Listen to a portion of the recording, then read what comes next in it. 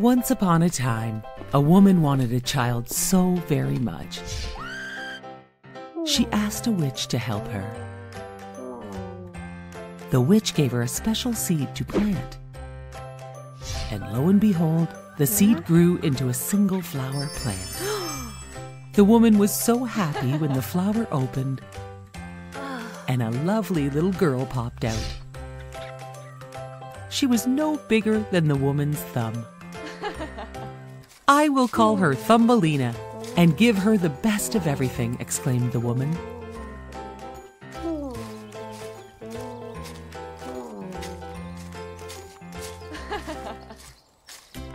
One night, as Thumbelina slept in her walnut shell bed, a mother toad hopped in and snuck away with Thumbelina in her bed. The mother toad thought Thumbelina would make a lovely bride for her toad son. In the morning, Thumbelina was very upset to see she was stuck with the toads living on a lily pad in the water. She began to cry. A beetle flying overhead heard her cry and went to look at her. "What a remarkable creature," thought the beetle. He picked her up and took her home to his beetle village.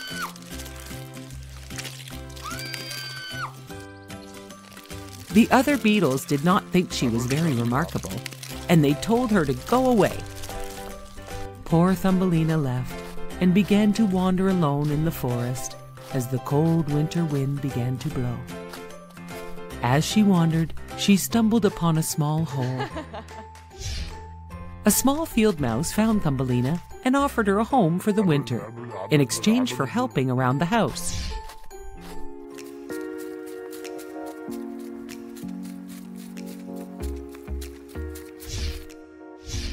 The field mouse also mentioned her friend the wealthy mole, who was looking for a wife. Just then the wealthy mole appeared to invite the field mouse to see how his tunnel was coming along. Thumbelina followed along and was surprised to see a frozen swallow sticking out of the tunnel. "Oh, don't mind him," said the field mouse. "Be glad you have arms instead of wings," said the field mouse.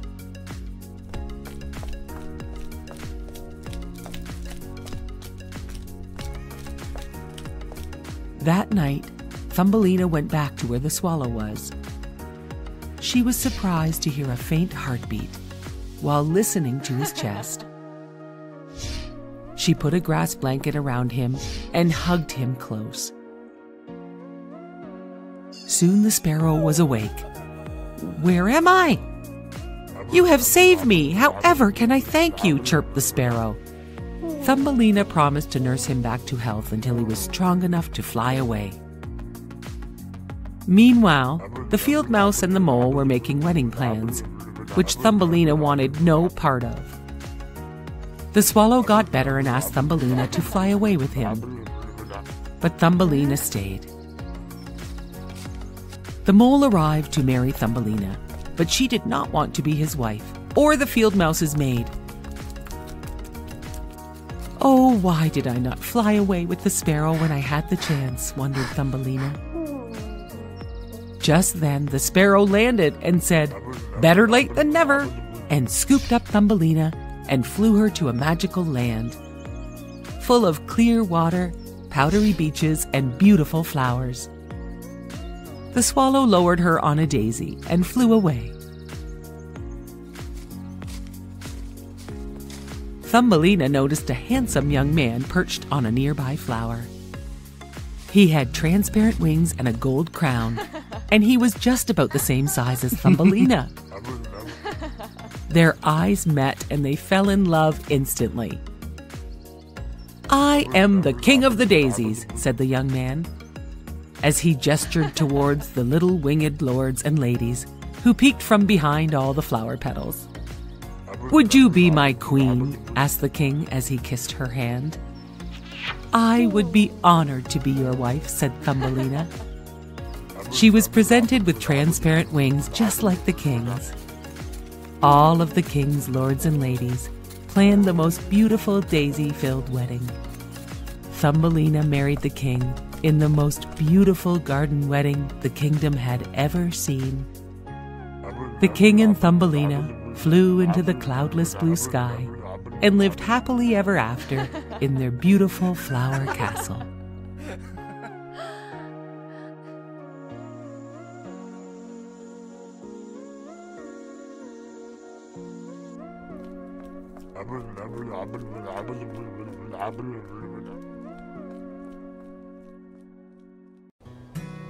This is the story of Princess Elsa and Princess Anna.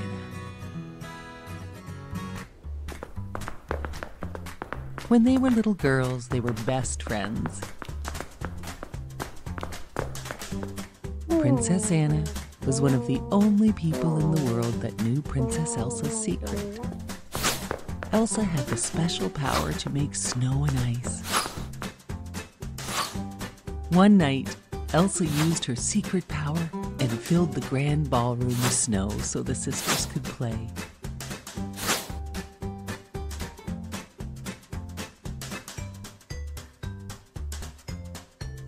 As they were playing, Elsa lost control, and she accidentally hit Anna with a blast of icy magic.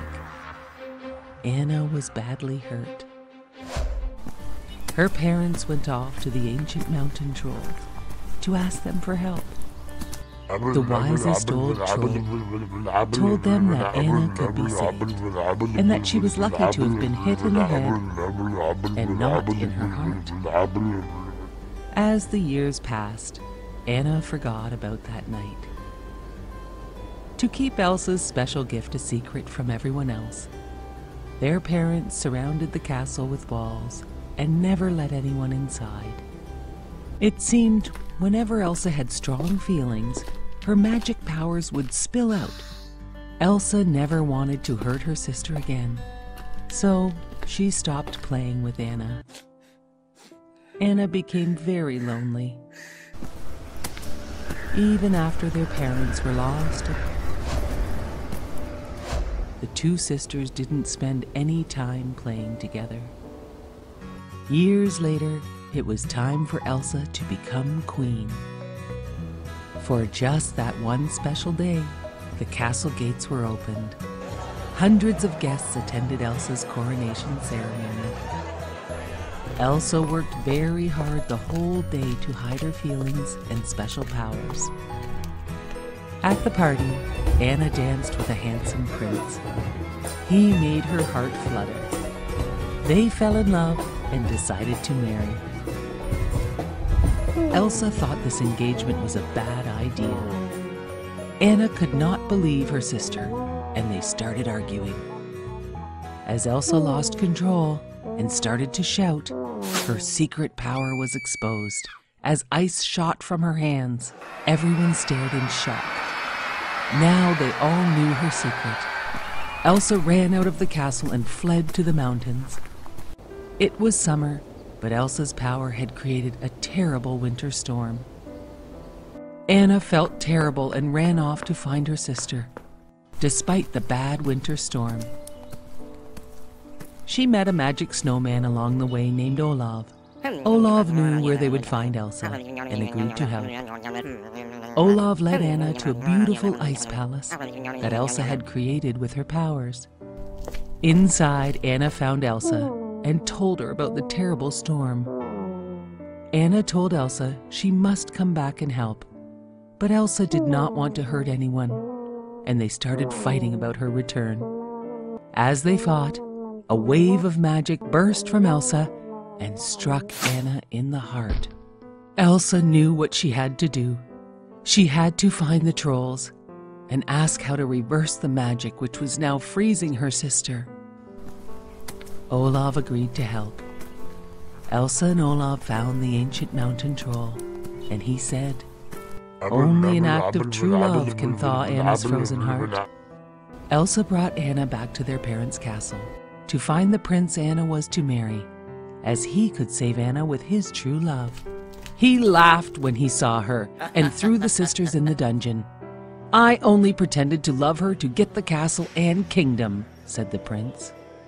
Afraid and locked in the dungeon, Elsa looked at her frozen sister. All of a sudden, the prince came in with a sword. He swung it at Anna, and the sword shattered on her frozen body. Elsa grabbed her and held her frozen sister tight. And suddenly, Anna began to thaw. As Olaf watched them, he remembered the wise old troll and what he said. An act of true love will thaw her frozen heart. The two sisters' love had saved them and their kingdom. They were best friends again. Even in the summer, Elsa always made Olaf snow so he could never melt. And now the castle gates were wide open. The evil prince was long gone, and they all lived happily ever after. Simba the lion carried a heavy burden for such a young lion, as he thought he was responsible for the death of his father.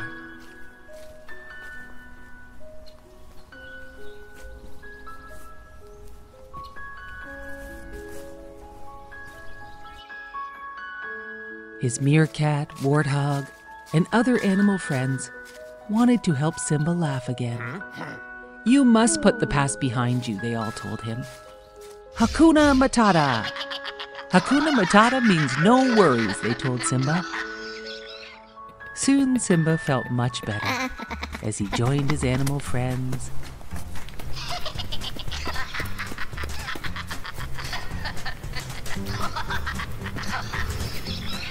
Swimming in the river and enjoying nice long days.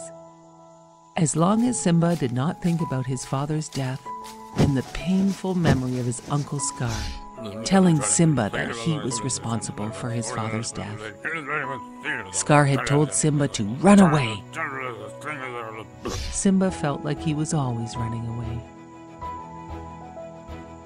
One day, while playing, a beautiful lioness chased Simba's friend the warthog. She wanted to eat him. The warthog was very scared.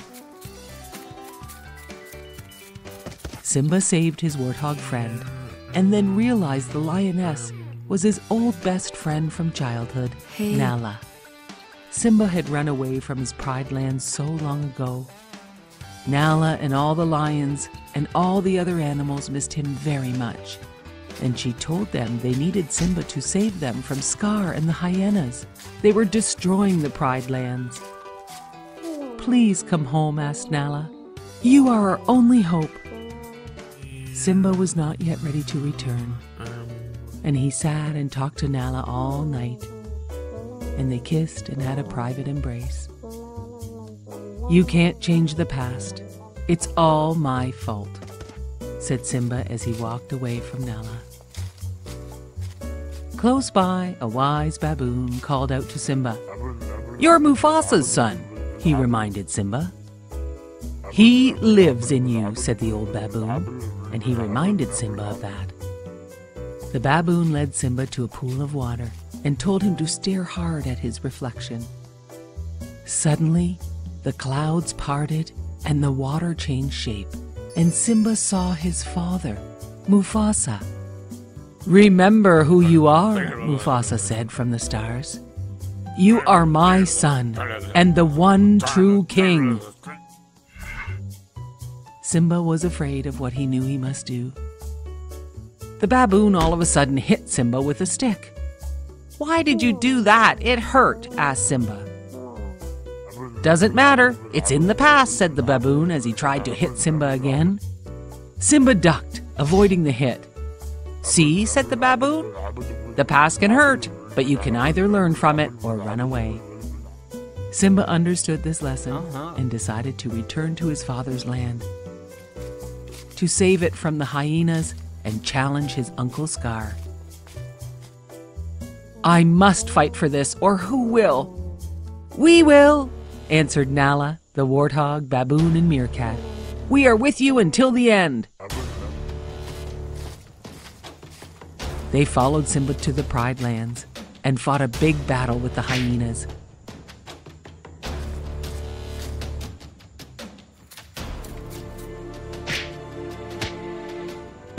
Simba fought his evil Uncle Scar. Scar admitted, I killed your father, Mufasa." When Simba heard this, a great anger surged through him. Anger for the death of his father. Anger for years of guilt. Anger for the destruction of his home, the Pride Lands. With a great roar, Simba flipped his uncle over the rock. Scar was defeated.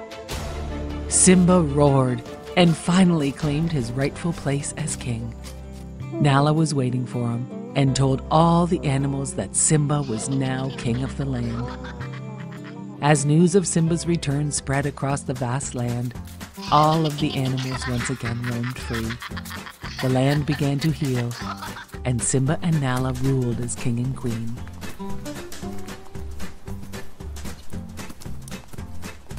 Simba and Nala started their own family and lived happily ever after.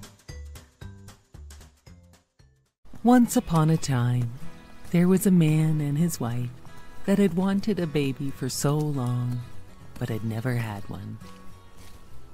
One day, the wife gave her husband the awesome news that they had waited so long for. They were going to have a baby. They lived in a house overlooking a big garden full of fresh vegetables and flowers. Sadly, the garden was protected by a high wall with barbed wire on the top. The mighty witch who lived there wanted no one in her garden. Everyone was very scared of the mighty witch. One day, the wife was so hungry for the fresh radishes. She saw them growing in the witch's garden, but she knew she could not have them. Although she really, really wanted them, she thought she might die if she did not have them. Her husband worried so much about her. She told him, "I think I will die unless I can have some of those radishes that grow in the witch's garden." Her husband waited for nightfall so he could climb over the wall to get her some of the witch's radishes.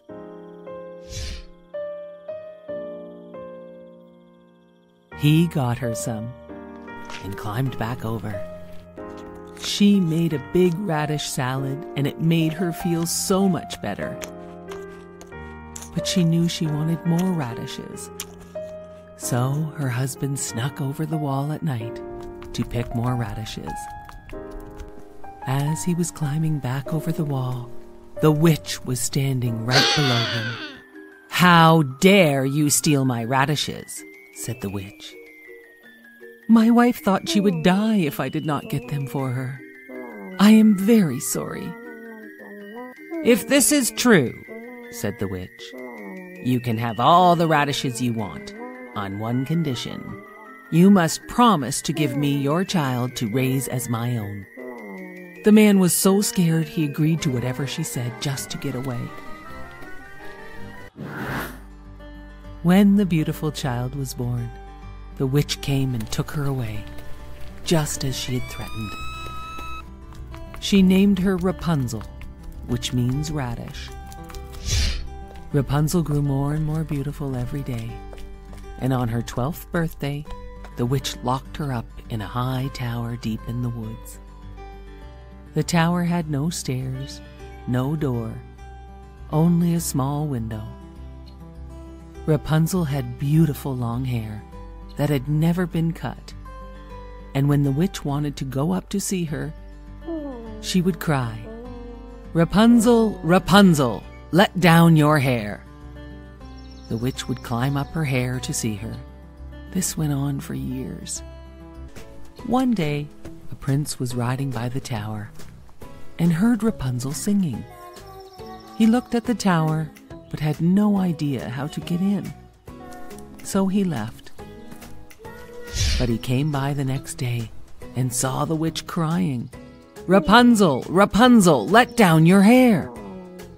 And he saw the beautiful girl who sang, let down her hair for the witch to climb up to see her. The prince returned at dusk and cried, "Rapunzel, Rapunzel, let down your hair." Rapunzel could not believe it when the young prince appeared, and it was not the witch. They fell in love at first sight. They made a plan for Rapunzel to escape. The witch found this out and cut off Rapunzel's hair and hid her away far from the tower. That night, the witch waited for the prince. He cried, "Rapunzel, Rapunzel, let down your hair." The witch threw out Rapunzel's hair, and he climbed up. To his surprise, it was the witch, not Rapunzel. The witch cursed him. "You will never see again." And with that, he was blind. For some time he wandered the forest, hoping to hear Rapunzel singing again. And then, one day, he heard her singing. He followed her voice and found her. They hugged and Rapunzel cried, so happy to see him again. One of her tears fell on his face, and a miracle happened. He could see again. "Oh, I am so happy to see you again," said the prince. And then another miracle happened. Rapunzel's beautiful hair grew back, as long and shiny as it had been. The prince took Rapunzel to his kingdom far away from the witch, where they lived happily ever after.